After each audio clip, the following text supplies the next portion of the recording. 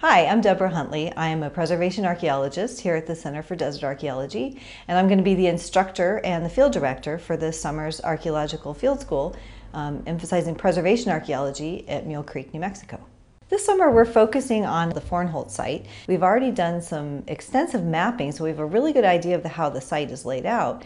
What we don't know, what we need to get a better sense of, is how long the site was occupied and how it was related to their neighbors at the 3UP site nearby. So that's one of our key research questions for the summer and the coming field seasons. A preservation archaeology field school, to me, the key thing is that we want to learn as much as we can from the sites that we're investigating with the least impact on those sites.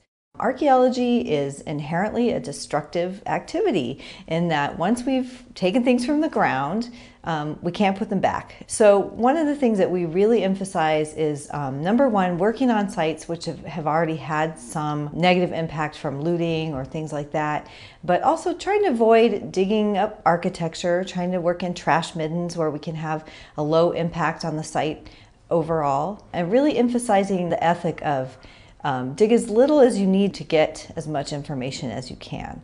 The other aspect I'd say that's very important is that we really want to work with communities. We want to get to know the communities that we're working in. We want to encourage people to understand why archaeology is valuable, why archaeological sites can be valuable, why they might want to become involved in protecting sites on their land, for example. So that's going to be something that I hope students will learn from this field school as well. One of the things that I enjoy the most about our approach is the center's focus on community outreach.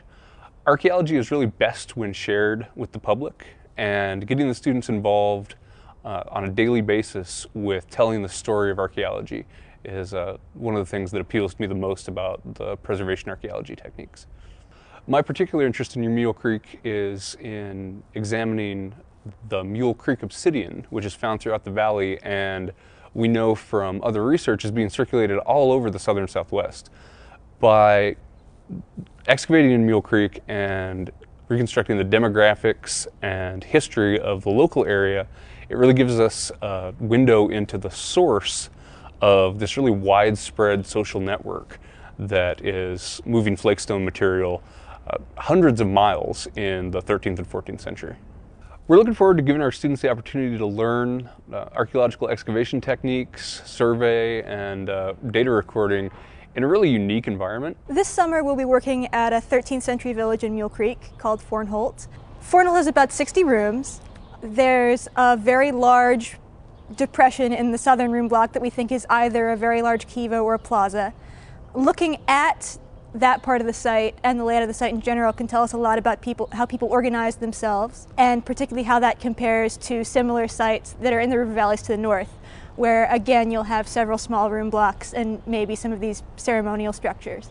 Fornholt is particularly interesting because it's in a boundary zone where even across the road in Mule Creek you have sites that are very different, that are made of adobe instead of masonry, that are laid out in a very different way. Often they're very, very small. They're using a different suite of ceramics. We're in a very interesting area in the 13th century, and in addition, this gives us some idea of what things were like when the migrants who have been the focus of the center's previous work came to Mule Creek in the late 13th century. It's always wonderful to work with field school students. I feel like we have one of the best jobs in the world. Students who have maybe a lot of experience in the classroom and in the lab, to really see them get their hands on just these physical pieces of the past for the very first time is just an incredible experience.